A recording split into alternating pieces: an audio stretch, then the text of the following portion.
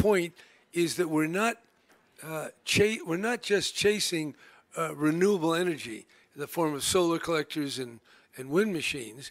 We are devising ever more effective ways of reducing carbon emissions with the goal of getting to net zero.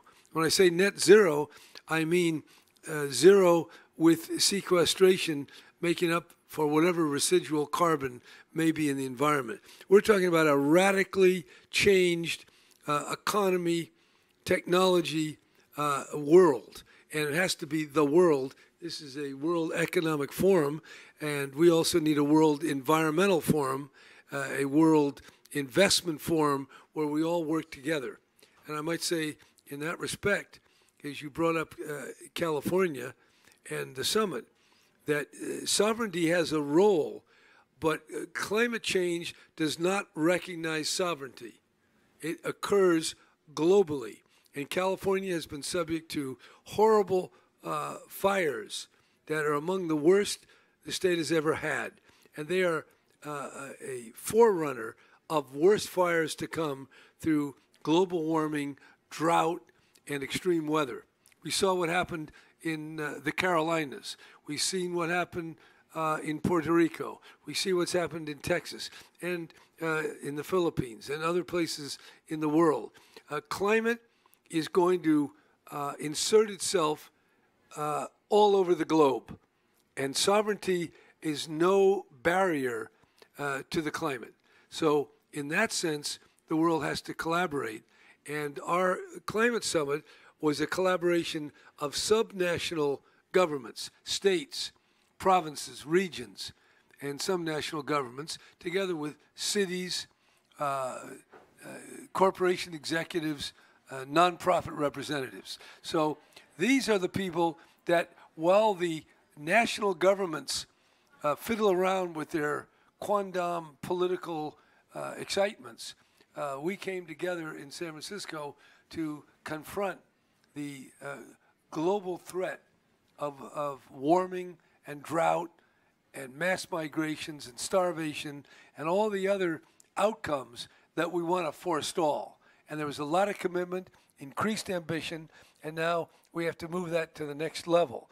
And that next level will be fought out in America during the November elections, and then afterwards in 2020, and will be also fought out in every country of the world and expressed at the various conference of the parties, at various other interim meetings. But I would say it's time for all hands on deck to recognize the perilous position that citizens of the world are now in, and to take the scientifically based solutions that are available and can be implemented if there is the political will. And that we must generate by climate summits, by meetings such as this, and all other ways that we can mobilize the political will to start getting on the side of nature instead of trying to fight with it, because it will ultimately win. Let's delve a little bit deeper into those actions. What are some of the recommendations that have come out of the summit and for local governments or businesses can take to really do their part? As you've said, you know, some nations have pulled back and others have come forward trying to tackle this issue. So what can they do? Well, it's very simple. First, you have to monitor where are you. Well, each company should know its carbon emissions, what it's doing, and then take steps to reach a zero carbon emission. Of course, that's going to be hard in the case of oil companies, since that carbon is their business. But they, too, will join with everyone else to forestall the horrific damages that continued climate warming will create. So it's first, understand your emissions. 2, develop a strategy of reducing them. And number 3, make the investments and the decisions to get to the zero emission. You've also talked about, or California has been a first mover. It's been an early adopter. How can we persuade others to join that movement? How can we incentivize them? Well, a lot of people are doing climate action all over the world. It just so happens that carbon emissions are still rising. And they're rising in China, they're rising in India, a lot of other places. And in fact, I think they're rising in California. So we have work to do locally, globally. So it's the same thing. The scientists do the research. They tell us what's happening. The investors and the researchers develop the technologies that we can use to reduce our emissions. And then number three, the academics, the social entrepreneurs, the politicians, the educators all pull together to generate the agreement, the understanding, and the collaboration to get it done. And that's something that's happening all over the world. And this World Economic Forum is a part of that global process. Can you share with us some of the examples of some of the good work that you've seen being done? Well, I just showed California's example that we've set a goal, not of low carbon, but zero carbon. We got to get it straight. That's where we have to go. There were many companies that made commitments to reduce their emissions. It's simple to conceptualize. Whatever your emissions are, lower them and aim toward zero emissions. Now, in some places that's virtually impossible, but there are technologies, there are alternative practices, and the people that came there made hundreds of commitments that are on our webpage that will indicate what those are. You talked about the power of technology. Here at the World Economic Forum, we talk about the fourth industrial revolution, how drones, AI, artificial intelligence are going to revolutionize the way that we live and we work. What impact will that have on climate change? And what do you see the solution that we can also harness from there? Well, first of all, revolutionize through AI and all the other technologies. The revolution could also be extinction. Never before has humanity had the power to destroy at such a global level.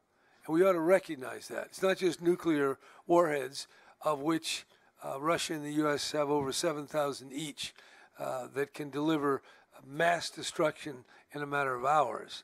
And we have 8 other countries that are in various other positions of destruction. But bio-error or bioterrorism, bioexperimentation, that's a big risk. And all the industrial means of progress have as their negative corollary emissions. So we have to transform our technologies from destruction to construction, to construct a viable, benign path instead of the malign descent into greater climate disruption. So, yeah, AI is just speeding everything up. And the problem is technology is moving faster than human insight or human wisdom. It's not enough to build a more powerful toy or a more powerful set of algorithms. We have to develop and reward the human wisdom to exercise restraint and proper balancing of what we deploy. And that really makes the whole question of human survival an open question. So nothing is more important than to deal with this topic. You talked about how technology can be harnessed, but also how can you ensure, or what are the tools that we can use to make sure that this transformation that's happening is inclusive? You talked about a lot of people coming at the table, and the fact that you're trying to leverage this engagement that's happening, but how can we ensure while we're building these new infrastructure that they're diverse? Well, one thing, the Army is very inclusive, and it's a killing machine. That's what it's. So inclusion is good, but we want to get the goal in the right direction. So we want everyone on board, but we want the ship sailing in the right direction. Right now, the ship is sailing in the wrong direction, and sometimes it's not diverse, sometimes it is, But what is most important is that we control our technology and we recognize the perils and start pulling back from the abyss. And as we do that, greater equality, greater inclusion has to be part of our educational, business, and whole social policy. But the key point, there's social inequality, but then there's moving to destruction. So we got to keep our eye on the main threat as we open up our social roles and opportunities to the widest array of human beings. That is a very stark reality that you've painted Well, for that us. is the reality. Most of the people want to lull you, want you to feel that, you just had a nice cookie or you'll have a nice little dinner tonight, so it's okay. But I'm here to tell you it's not okay. We're on a path that is ultimately destructive, that will lead to mass famines, agricultural decline in productivity, and migrations like you've never seen before. That is, if we don't listen to the lessons of the scientists, of the Paris Agreement, of the San Francisco Climate Action Summit. We are being given the information to pull back from the brink and go in a more in a positive direction. So that my message is not one of fear, but one of awakening and clarity, seeing where we are and seeing that we have the tools, the technology to move in a sustainable direction and getting all of our institutions moving in that direction. That's the goal, and because it involves everything, it does get. It's hard to talk about it. It's also hard to execute on it. So, what do you believe is preventing leaders from hearing that call or taking action on it? The world works because of fossil fuel. The prosperity, the population, the technology, all that came out of coal, oil, and gas. And now we're being asked to ultimately eliminate all three of those. That's not something we get to easily.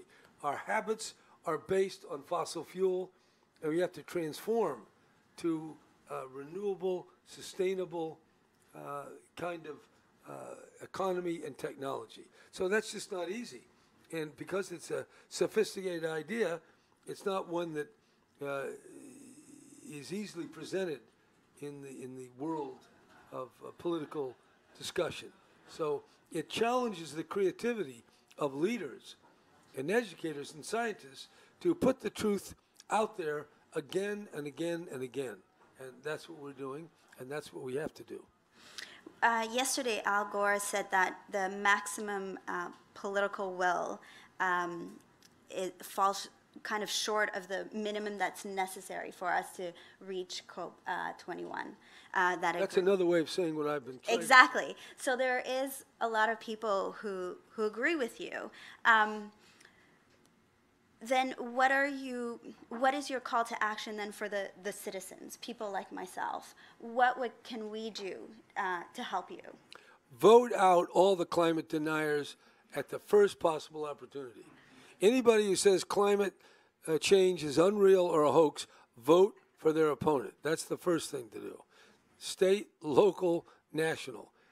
Secondly, inform yourself as best you can of what the current science is telling us, and then look for positive opportunities in your own life, because we can live more sustainably in what we do, what we buy, and how we live. So we can all be a part of the solution. You also said that there's some solutions that we can do, and then you've presented us with this urgent call for action. What are some of the exponential solutions that you want others to take on? You've talked about what California is doing. What are the others, like in civil society, that they can do also to be part of that? Well, unfortunately, a lot of this is dependent on government leadership. Uh, you or I can't do anything about the buildup of nuclear weapons and their use. That ultimately decides, that's Mr. Putin, Mr. Trump, Mr. Xi, and all the other 7 countries that have nuclear weapons. Well, with climate change, we need, for example, a price on carbon. Only the government can do that, but business can help, and business are in the private sector. So we're in a situation where it's not your local school board, it's not your local recycling center. We are talking about a all-inclusive, globalized threat. So we do have to look to our leaders in the churches, in the schools and universities, in politics, in the military. Those people at the top are going to have to lead the way, and we munchkins at the bottom are going to have to do what we can. But we're very dependent on the big shots. I'm sorry to say, as a minor big shot myself, I can tell you we got to do it. We have to do everything we can, and we're not. So we're setting a very bad example for the non-big shots. You're coming to the term of your limit on January 7th. What are your, I mean, the world is your oyster. What's next for you? The world is not my oyster or anyone else's oyster. It's a big damn problem and a great opportunity. So what am I going to do? Yes. Ask me on January 7th. I got a lot to do. Okay. I have 174 proposed pieces of legislation. So the work is not done. What? So the work is not done. There's Well, it's not done, no. Tomorrow afternoon, I'll be signing or vetoing bills into the wee hours of the night. So California, there's a lot to do. And I've got about 100 days to do it. So I'm going to use but there'll be a lot of things. There'll be many, I'll have a few surprises before we're finished. So on that note, I'd like to open up the floor for any questions we might have in the room. Just please state your name and the organization you're with. Thank you. Thank you for your time. So I'm Catherine Cheney, and I work for DevEx. We're a media platform focused on international development. And my question for you is what message you have for donors and NGOs working on climate finance, because despite growing recognition, as was the focus of your summit, that subnational actors can really drive change on climate, a lot of the funding is still going to the national governments. So I'm just curious what message you have on financing for climate change, and how can it actually start to go to the subnational actors? Well, all the subnational leaders, political leaders, have to encourage the business leaders, the financial leaders, to make the appropriate investments in renewable energy and lower polluting technologies and low carbon activities of one kind or another. So the money, you have to go where the money is, which are in the hedge funds, the banks, pension funds, and we can do something. California has some pension funds. We have hundreds of billions of dollars. I think there's an area there where we can encourage the investment priorities to include resiliency and finance in the lesser developed worlds where they're very short of the capital. Unfortunately, the world's spending $1 trillion on weapons and military. We wouldn't have to divert too much of that to get the necessary investment and meet the $100 billion goal that we need for fulfilling the Paris Agreement. But there's just a certain amount of diversion from where we ought to go. And I think our pension funds and our companies can play an important role.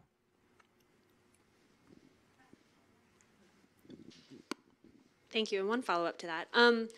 I wonder if you could expand on the Under 2 Coalition that you co-founded. And I think one of the things that could help drive progress in terms of funding going to subnational actors is when those subnational actors come together in networks.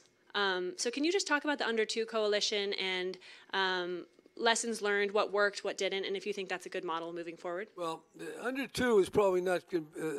Well, to the extent that Under 2 includes private sector people, companies, they can certainly invest in sustainable programs that can affect third world countries. Insofar as it's states and cities, many of the political leaders have influence on their pension funds. So there's massive sums of money there that could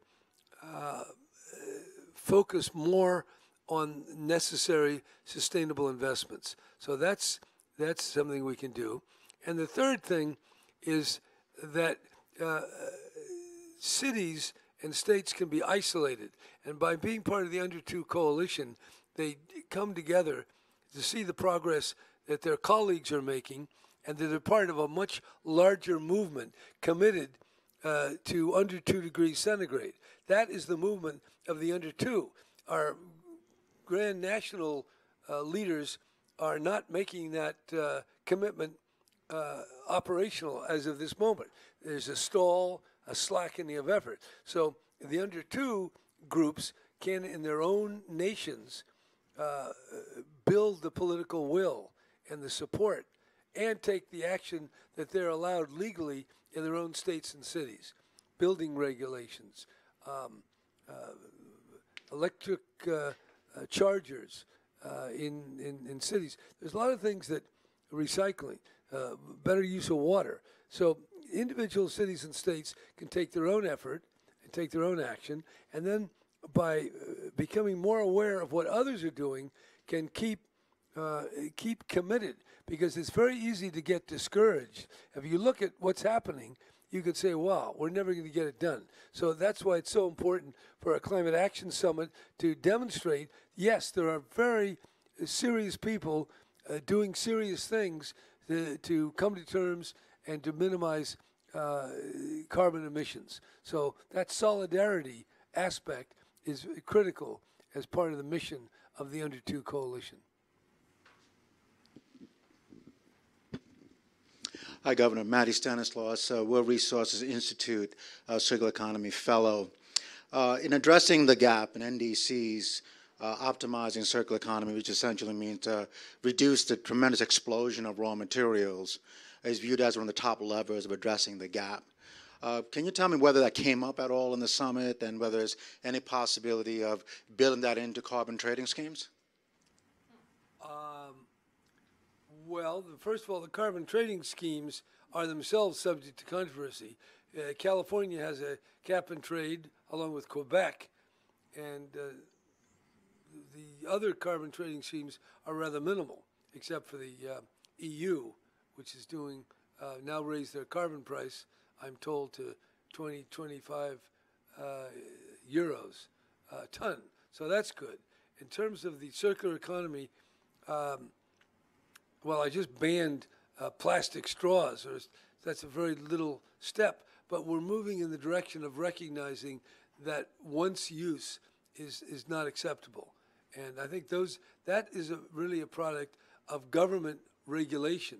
The government saying, no, thou shalt not do that, and thou shalt recycle. So I think that's a matter of government authority following political belief and consensus, adopting rules to bring us closer to a circular economy and to avoid the massive waste. I mean, if you walk down the street here, see all these big trucks and all the cookies and cups and chairs and plastic and all the rest of it. I mean, you wonder, how in the world can we ever make this a circular economy? How can we ever get to zero emission? I think that's a topic that's worth reflecting on. But it's quite daunting, just right where we are, to get this in a zero carbon position. And the recycling effort is very important. And all we can do is adopt goals, 2030, zero waste or 70% waste, whatever it is. Each jurisdiction has to set a goal. Then they got to count. They got to measure what's going on, and they have to set a goal to make things better.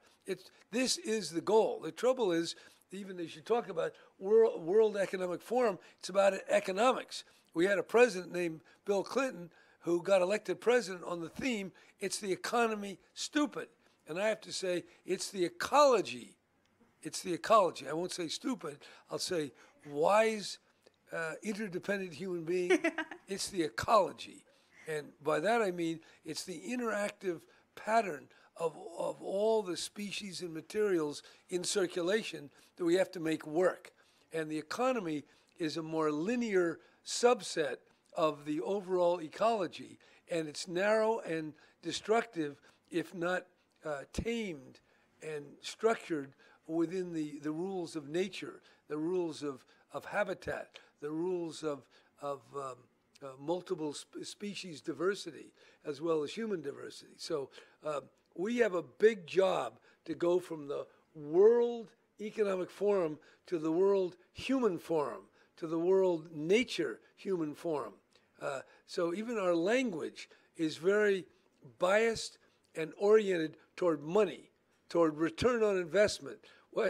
You even meet people, young people, who say, oh, "What's my REI? ROI. ROI. What's the ROI?" So they're brainwashed already that maybe learning. I said to somebody, why don't you study English or literature? He said, "What's the ROI in that?" So we have a lot of discovery and learning and dissemination of clearer ideas about what it takes to survive, to sustain, to create true prosperity. And there's a superficial prosperity, and we got a lot of it, but it is not a sustainable prosperity, and therefore it's actually false unless we move it into a sustainable frame. On that note, this call for a higher purpose, I'd like to thank you, Governor Brown, for Thank joining you. us. And I'd like to thank our audience online for joining us.